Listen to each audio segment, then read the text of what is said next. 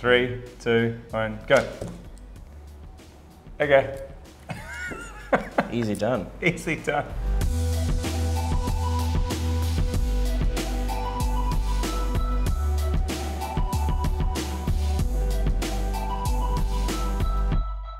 Okay, Borna, now that we have that Mexican standoff out of the way, what are we talking about today? We're talking about the Ball Engineer 3 Marvelight Chronometer, which is, quite a long name for a pretty simple watch. And look, there's a perennial appeal to the simple watch. And of course, as you're looking at this, I'm sure there are other models coming to mind from other brands that really go for this classic sort of mid-century, classic era of the wristwatch type of... 300 with date at 40 mil.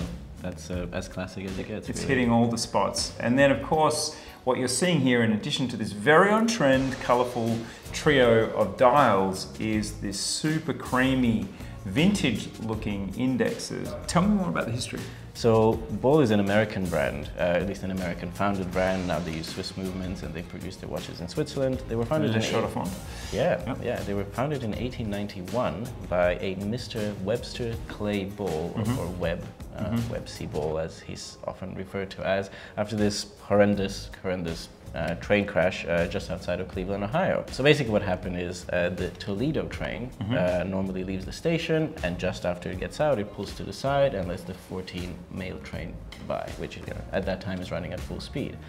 But because it left the station late, because the engineer's watch was about 4 minutes late, historians guess, it was a head-on collision because it didn't get out of the way in time. It should have never left the station, but it did. And basically the American Railroad Corporation decided they need to put a stop to that to make sure it doesn't happen.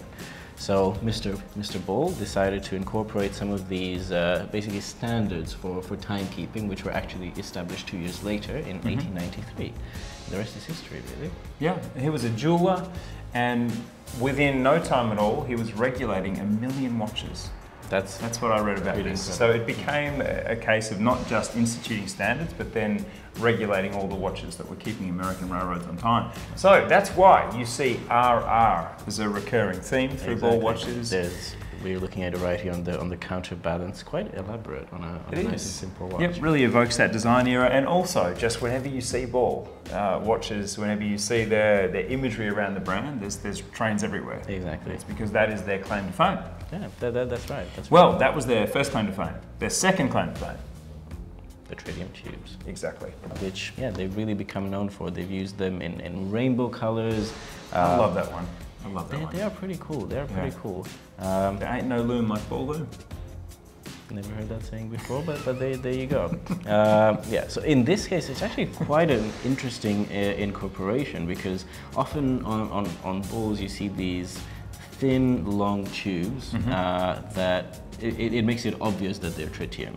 In these, especially on the indices, they just look like very chunky loom plots. Yeah. It gives real nice depth to the dial, but they are tritium. Yeah. So if you're not familiar, tritium basically, it doesn't glow quite as strongly as luminova, but it lasts near indefinitely. It does have a half-life, but that's all sort of, it's going to last longer than you will. And that's sort of the claim to fame for tritium. These watches come in at the $2,500 US mark? About that, yes. Yeah, correct. And we're talking about COSC certified ETA movement. And for me, a zinger, a real zinger. I am a huge fan. I have spent many hours on YouTube advocating for 904L steel as the most comfortable steel I've ever experienced on all Rolex models. And also the Girard-Perregaux Laureato is 904L steel. There's something super special about not just this material on paper, but certainly on wrist. So I'm very happy about that. Yeah. But tell me what you think of these specs, because, and let's run through them first. Give people an idea. For sure. So you've got a 40mm size, like we mentioned before.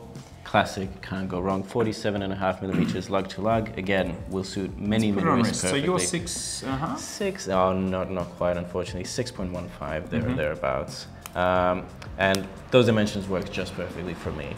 However, the dimension you should really pay attention to here is the thickness, which is 13.15mm. I call it a little hamburger on the wrist because it's quite compact, though quite tall. And for a non-dive watch, it does does sort of sit quite proud. I've got a sort of flat wrist on top, so maybe you can't notice it as much, but on yours it's actually quite noticeable how proud it sits. There's a lot to like about the way this watch comes together, because you do have this really quite a regal sun ray, like it's got real richness to it. The dial really is beautiful. The Dauphine hands work really well here. Yes. Sort of if you told me, you know, fine Dauphine hands with these sort of chunky indices, maybe I think that wouldn't work so well. But looking at it here, it's nice, it's legible. And while we're going in depth, Borna, I mean, for me, there's two obvious comparisons here, and one is the Tissot Gentleman at a much lower price point. Yeah.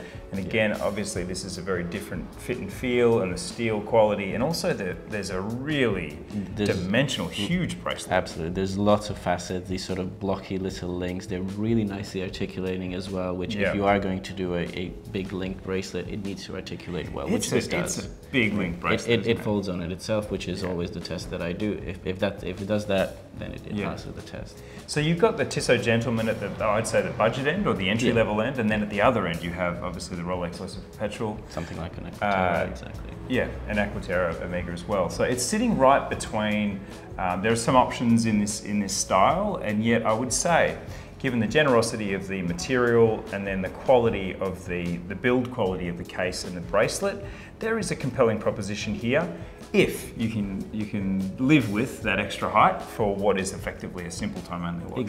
Exactly. But it also should be mentioned that Bold did build in a certain anti-magnetic resistance in here with their MU metal shield, so it's basically similar to other soft iron shields that they build in, though with some added materials for extra resistance. And one last thing before we go, Borna, is there's other colours. We just didn't choose them because we're liking colour right now. Yep, well, absolutely. Colours all the rage. So we have a black colour, a navy colour, a grey. Here we have the ice blue, the green, and the burgundy. Yes. So we're missing 3. So there you have it. I chose the burgundy with cream, and you chose I chose the ice blue. I'm sort of in an ice blue phase at the moment. As is everybody.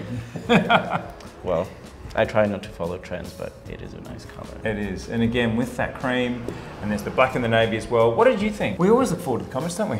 Yeah, it's always interesting to read. I'm still waiting for my first hey comment, so I don't know. Come on, guys. Pick something. Is it the hair? Is it the glass? Is it the weird accent that you can't quite place? Bring it on. Come at me, bro. Yeah, exactly. See you in the comments, and thanks for watching.